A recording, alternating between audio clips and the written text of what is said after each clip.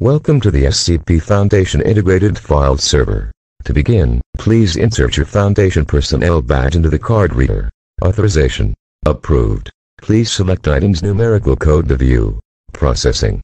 Your file is ready to view. Item hashtag SCP-1107 Object Class Safe Special Containment Procedures. Although SCP-1107 cannot be directly contained, it is important that knowledge of SCP-1107 not be released to the public.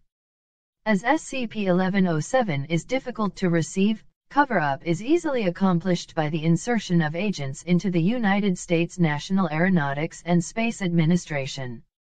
These agents have been attached to research groups studying the telemetry from the following long-distance space probes: Pioneer 10, surveillance discontinued in 2003, Pioneer 11, surveillance discontinued in 1995, Voyager 1, Voyager 2, New Horizons, surveillance initiated on //2010, more surveillance is only required should further long-distance space probes be launched. Addendum 1107-09, following the translation work by Dr. Holst, suggestions for reacting to SCP-1107 are outlined by procedures in Addendum 1107-08.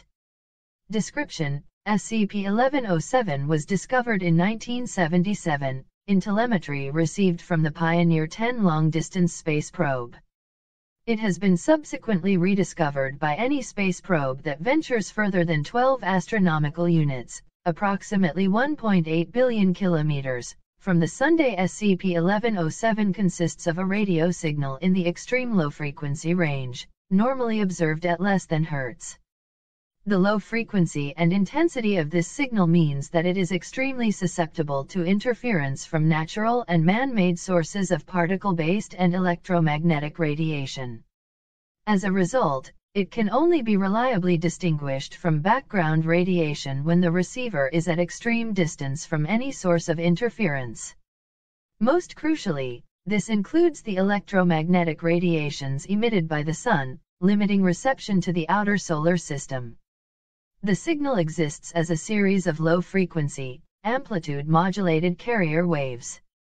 The modulation of the signals varies discretely from either a high or a low amplitude, displaying characteristics of a digitally encoded message. The bandwidth of these signals is extremely low, with estimations of the bitrate being around 90 b/year. Despite this low data transmission rate, SCP-1107 clearly represents a transmission of intelligible data within our solar system. Currently, the information content of these signals is unknown. Triangulation of the signals by the available probes has determined that they are emitted by objects found in the Kuiper belt and Oort cloud in the outskirts of the solar system. Lower bound estimates on the number of objects emitting these signals suggest that there are over a million separate transmitters. Telescopic observation of some of the nearer transmitters reveals them to be asteroid-like bodies. Spectrograph analysis of these bodies reveals them to contain unusually high-purity silicon and silicate-based crystals, with phosphorus and boron-based dopants.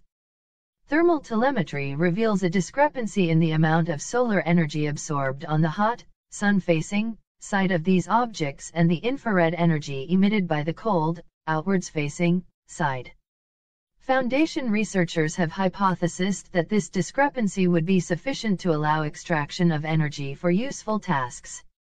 However, the energy extracted would be almost negligible, suggesting that such tasks would either need to be very small, or be carried out over a long time.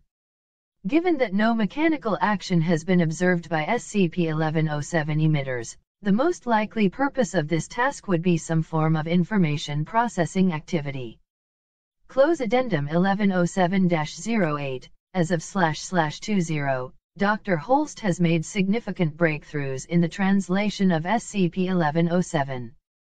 This was largely accomplished by associating certain common patterns within SCP-1107 with astronomical positions and planetary orbital information. Dr. Holst reports that the language of SCP-1107 bears similarities with computer-based languages, however with greater provision for parsing semantic content such as used by sentient individuals.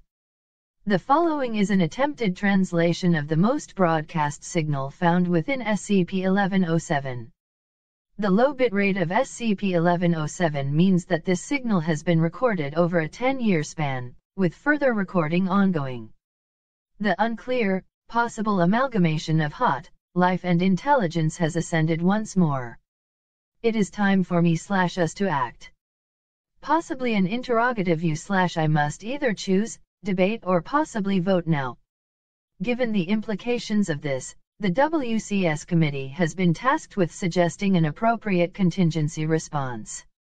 Currently, the only procedures forwarded have been Protocol 06 Moses or Protocol 11 Porcupine. Neither of these are considered satisfactory at this time.